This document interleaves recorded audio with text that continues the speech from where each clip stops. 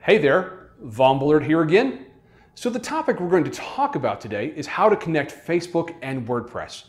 We're going to talk about using Jetpack. It's a multifaceted plugin developed and maintained by Automatic, the publisher of WordPress.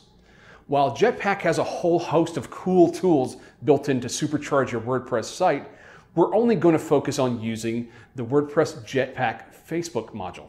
Now, this plugin can be downloaded from the WordPress plugins repository at http://wordpress.org/plugins/jetpack. We're going to go to the WordPress administration pages. This is done by typing in the URL of your blog and follow that by a /wp-admin. You'll be prompted for your username and password. Type that in and press login. So we're going to go all the way down to the bottom of our administration menu. We're going to hover over this plugins menu and up will pop the hover menu, and we're going to choose Add New. This will obviously bring up the Installs Plugin administration page. Now what we're going to do is we're going to type in Jetpack in there in the search field and press the button that says Search Plugins. Now, once you got that back from the server, you're going to see a list of plugins. Choose Jetpack and go ahead and click Install Now.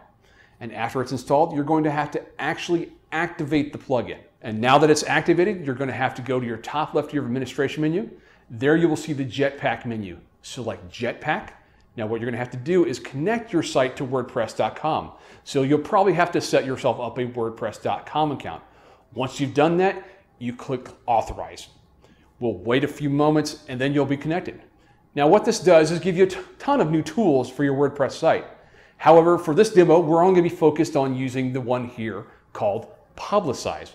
And we're going to click this button underneath called Configure. This will bring you to the sharing settings page. Here you can just click Add New Facebook Connection. A box will pop up with your Facebook profile and any accompanying pages. Once you're connected, you are set. But wait, that's not all. You're now going to have to use it. So let's go on over to Add a New Post. You're going to have to type in a title, a few lines of text. And you'll see over here under the Publish section, there's this subsection called Publicize. There you'll see your Facebook connection. Publish your post, and a caption post will now also appear on your Facebook timeline. Here's a tip and something you might not know. Sometimes your token may expire when you post. This will basically break your connection to Facebook and your post won't show up on Facebook. The easiest way to fix this is to delete the old connection and reauthorize the WordPress/Facebook connection. And that's just how easy it is, folks, to connect WordPress and Facebook. I'm Vaughn Bullard. Check out my other WordPress lessons on ehow.com.